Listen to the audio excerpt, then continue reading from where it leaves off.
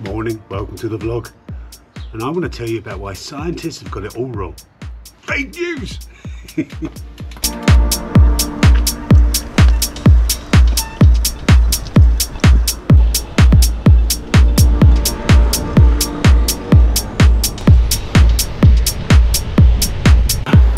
Okay, we're on the medium mod because it seems to do best in the wind while I'm cycling, and it's dry, so that's okay. But first of all, let's kick off with an Achilles update. So, how is the ankle? Awesome! It's awesome. Yeah, I mean, it's going to be a while before I can run on it, but the improvement in the last week since I've been doing strength training, work on it, exercises, has been immense. Resting it was the wrong thing to do. And it kind of connects with the story I want to tell you about today, about how food isn't the only source of energy that we need, and how science has lied to us. Our bodies are not driven by the food we eat, but by the community. But first of all, let's get going first.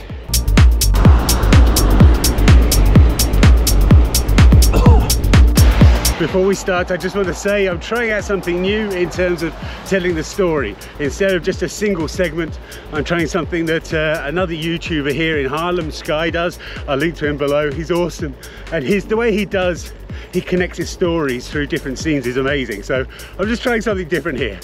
Let me know what you think.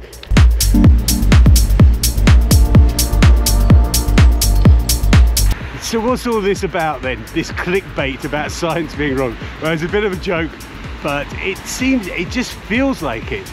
At the moment, with the injury, I've got less energy. Why is that? I should have more energy because I'm resting more. I'm not running as much. I'm not picking up as much trash as I normally would. So why have I got less energy? And that's why I want to talk about how energy isn't just a food source. It's also, a lot of it's to do with your mental attitude and how people are sort of helping you through the day. Goedemorgen. Cleaning the bins. Ah.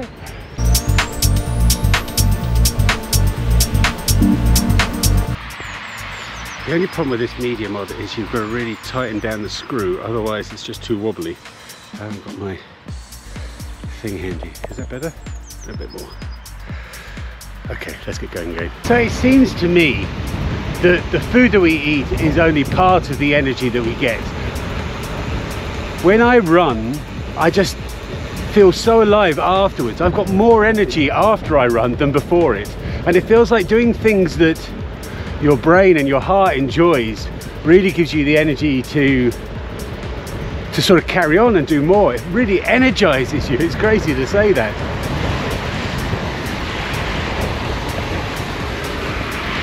And the same is true with plogging. Let me just pick this up. I actually saw this the other day. So, but I was doing a different strategy for plogging, so I never picked it up. Let's see what's in it. Curious to see if there's anything in it.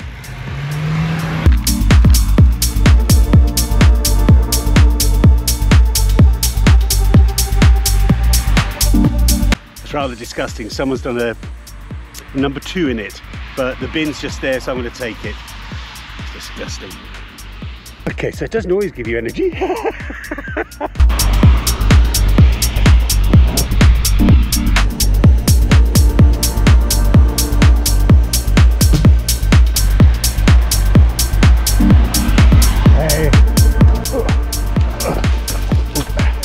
Iemand zal poep erin gedaan, zo blijft super. Ja, cool. This is exactly what I mean. So I saw the guy that was just emptying and cleaning the bins. I saw him in the distance. He was just going on to the next stop, so I carried it. I cycled on to the next stop and gave it to him. And just his simple thank you very much has just given me so much energy and so much positive energy for today.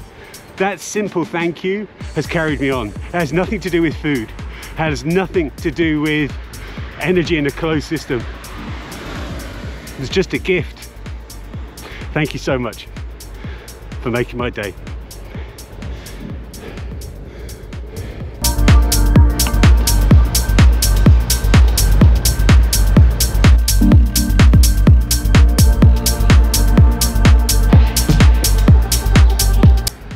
I wonder what that was. I know exactly what that is.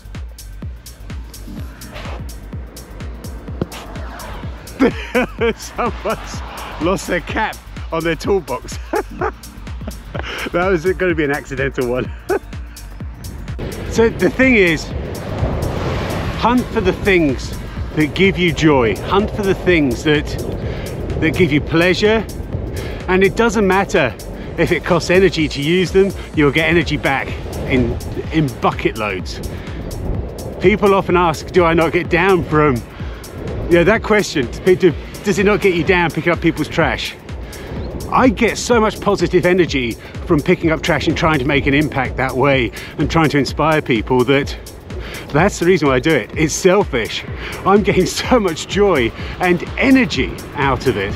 And it's the same with running. I used to be a triathlete and I love cycling. I really love cycling and I love swimming, but my passion is running. So I switched to running and I don't regret that decision, but I do regret not getting out on the bike so much. So that's definitely going to be once a week from now on, promise.